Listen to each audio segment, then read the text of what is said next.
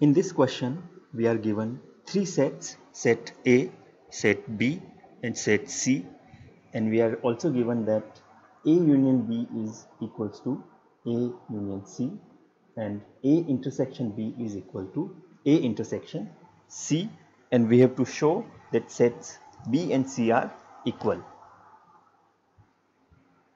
Now, before we proceed to solution, I want to highlight some important concepts. First thing, when two sets are equal, that means that every element on first set is also present in the second set. In this case, we have A union B equals to A union C. A union B is a set, A union C is also a set. So every element that is present in A union B will also be present in A union C. Similarly, A intersection C is also a set, and A intersection B is a set, and A intersection C is also a set. So any element that is present in A intersection B will also be present in A intersection C. And second, if we have to prove that two sets are equal, that is done by proving that first set is subset of second set and second set is subset of first set. So let's move on to proving this question. So first we have to identify what is given. We are given A union B is equals to A union C and A intersection B is equals to A intersection C, and we need to prove B equals to C. And whenever we need to prove that two sets are equal, we do this in two steps. First, we prove that B is subset of C.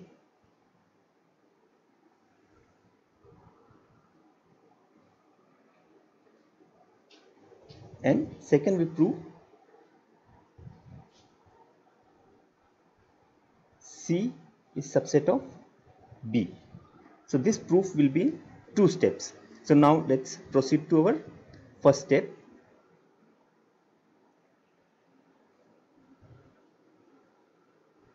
That is, B is subset of C. Now we know that to prove that a set is subset of another set is equivalent to proving if X belongs to B, then it should belong to C also. So we say that, let's say there is some element X that belongs to B. Say X belongs to B. Now using given facts, that is A union B is equals to A union C and A intersection B is equals to A intersection C, and other known facts, we have to show that X belongs to C also. Now we know that X belongs to B, but we have no idea about whether X belongs to A or not, and in the final proving statement we are not given A. So there can be two cases. Case 1, X belongs to A, or there may be a case X does not belong to A, because we don't know anything about presence of X in A and we cannot assume whether it is present or not. So we have to consider both the cases, and we have to prove for both the cases that if X belongs to B, irrespective of whether X belongs to A or not, it will be in C.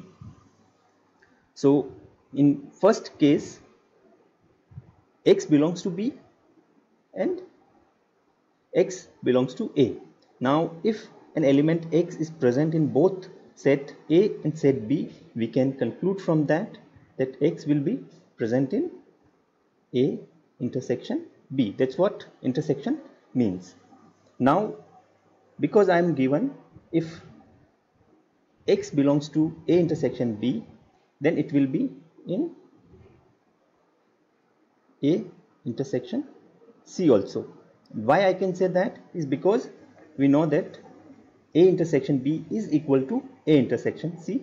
So this is because A intersection B is equals to A intersection C. Now if X belongs to A intersection C, then it has to be present in both A and C. So from this I can conclude X will be an element of C.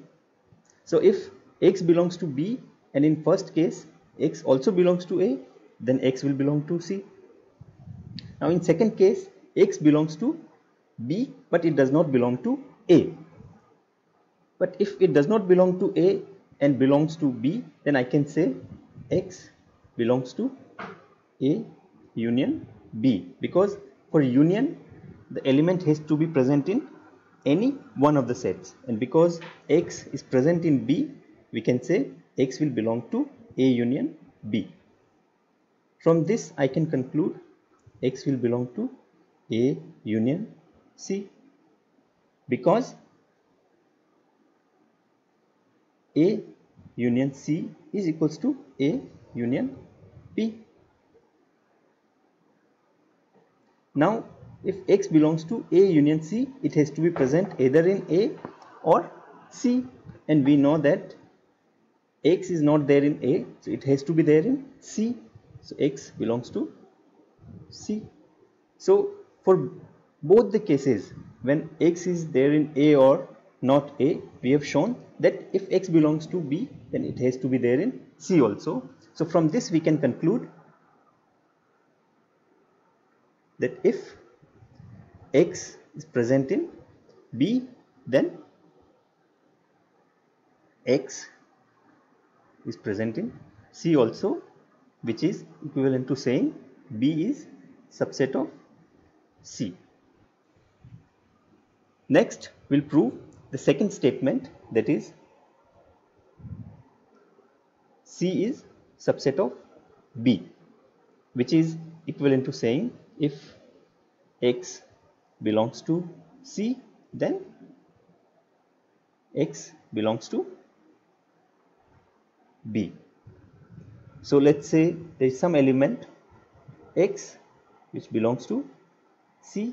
Again we'll have to consider two cases, because we don't know whether X is there in A or not. So case 1, let's say this time call it case 3, X belongs to A, and case 4, X does not belong to A. Now in case 3, X belongs to C and X belongs to A, then we can conclude that X will belong to A intersection C. That we can conclude X will belong to A intersection B, and this we can say because A intersection B is equals to A intersection C, and from this we can conclude that X will be in B also, because it belongs to A intersection B, so it has to be there in both A and B, so it is there in B. The case 4, when X does not belong to A but X belongs to C, then we can conclude X will belong to A union C, because for union the element has to be present in any one of the sets. From this we can conclude X will belong to A union B, but here X is not there in A, so it has to be there in B. So in both case 3 and case 4 we have shown that if X belongs to C, then X will also belong to B, which is equivalent to saying C subset of B. So in first and second we have proved that B is subset of A, B is subset of C, and C is subset of B. So that means B will be equals to C and Q E D.